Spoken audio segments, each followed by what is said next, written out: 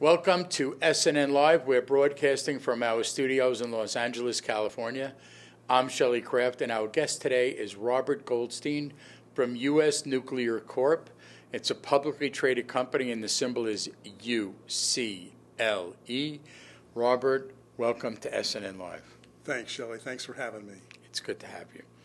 Let's start out with an overview of the company first. Sure. We make sensors. We make sensors to see radioactivity, especially tritium and radioactivity in water. We also make chemical sensors.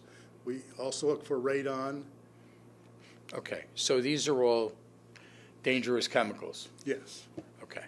So your business consists of designing, building, and distributing and selling these sensors, correct?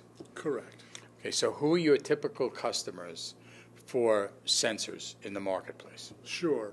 We sell to nuclear power plants. We sell to hospitals. We sell to the national laboratories. 50% of our sales are overseas and 50% domestic. We sell to also universities and new drug makers.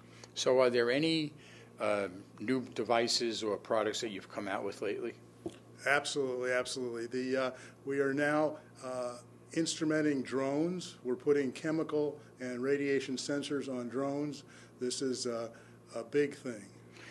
All right, so let me get this straight. What are the advantages of obviously using a drone over using any other way of detecting gases, et cetera? Well, the location is everything. So if you can make a measurement up in the air, right in that cloud that's above the burning hospital, or right over that overturned rail car, or that explosion, unknown explosion, then you're getting information you can't get any other way, and it's vital to have that information. So what you're saying is that you've developed the ultimate first responder, so that could you comment on that? Yeah, that's a great tagline. I'm going to use that.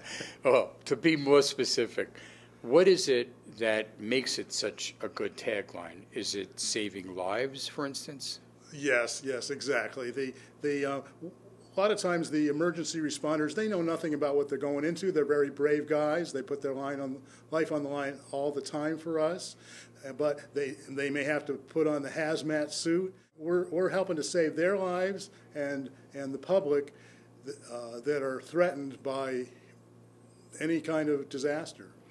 Well, speaking of a disaster, for instance, right? Yes.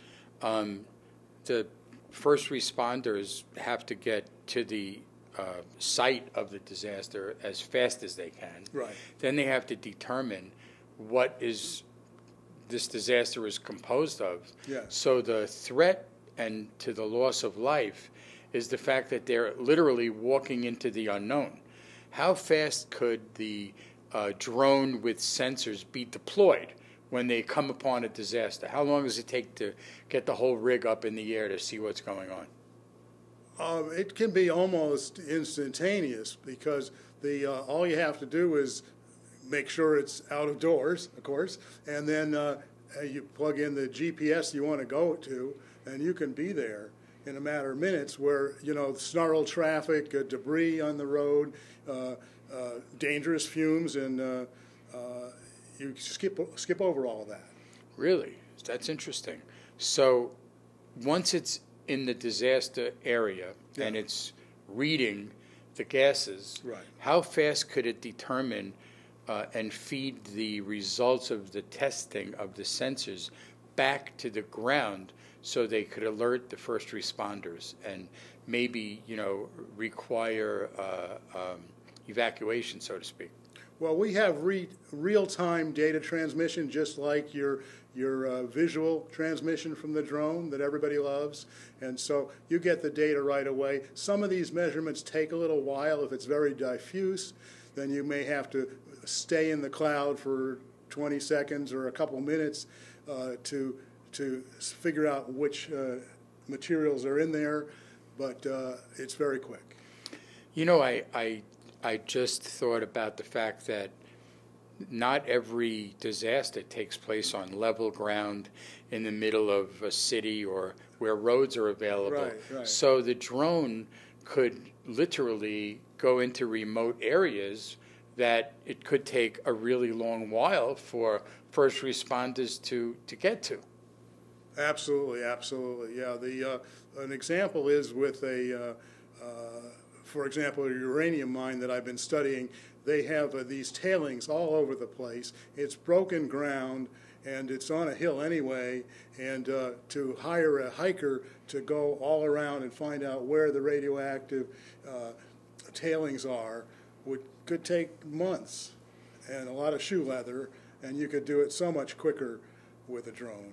So, Robert, who are, and I want a litany of who could possibly use this. Okay, super. Yeah. So, yeah, absolutely. The military is an important target because, the soldiers, they can't think twice. They just have to go in there, and if there's clouds of dust and poison gas and whatever, they have to be there. But you need to measure it to know what it is. And the same, if you have first responders, and say there's a fire in a hospital, you need to go into that cloud above the hospital and tell the mayor whether it's radioactive or have poison gases or it's just a little dust. And so a lot of places that chemical plants and power plants, they have schedules. They have to circle around 4 times a year to see what pollutants are going over the fence and out into the community, or check from the smokestack what's coming up through there. So there's so many uses. So I'm going to make a statement. Yes, sir. And I want you to make a comment. Sure. I think your business is regulatorily driven. You're absolutely correct. Very perceptive. The Congress and the EPA, they make rules. It seems like every year they make them tighter and tighter to protect the public. You have to detect lower levels, and that keeps us on our toes, making better and better sensors. So how long do you think it's going to be before we realize that every hazmat fire engine in every city virtually in the world is going to have a drone attached to the roof of the hazmat vehicle going to respond as a first responder? Absolutely right. I think the general public already knows about it. Of course, the feds have rules about drones, but they're changing them to make them more realistic. And it's vital that we know what's going on in the atmosphere. This is the biosphere. We got to know. What's your background? I have a degree in physics from MIT and engineering from Stanford University. I've spent my career developing sensors for medical procedures, for industry, and for drug companies. So my next question is, these sensors that are being attached to drones, yes, sir. How large are these drones, or how small are these drones, or how big do they have to be? So we're offering 2 different drones at the moment. Our mini drone is about this size, about 18 inches. Then the hexcopter, which is bigger. The advantage of the hexcopter over the 4 motor systems that you get for your kids is if 1 or even 2 motors fail, you're still flying. You're not falling on somebody's head. So, and they also carry a bigger payload, and that allows us to put more sensors on there and instrument the system even better. How long can they stay in the air? Not that long. It's about 30 minutes. But that's a lot of time when you think of it, because in a lot of cases you're going to drive to the fence line or drive to the police line, and then you fly from there. So a lot of these missions, take 5 minutes or something like that. Where is the science from, the science behind the sensors from? Sure.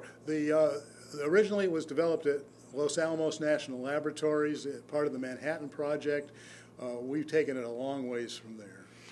Now, when you have witnessed, when you take this and show it to a municipal government, and they see how it works, and they recognize the power of the sensors and what you're detecting, What's their reaction? They absolutely light up. They almost fall off their chairs. So, you know, like, all my life I've wanted to do this, and now you're bringing this to me. It's just wonderful.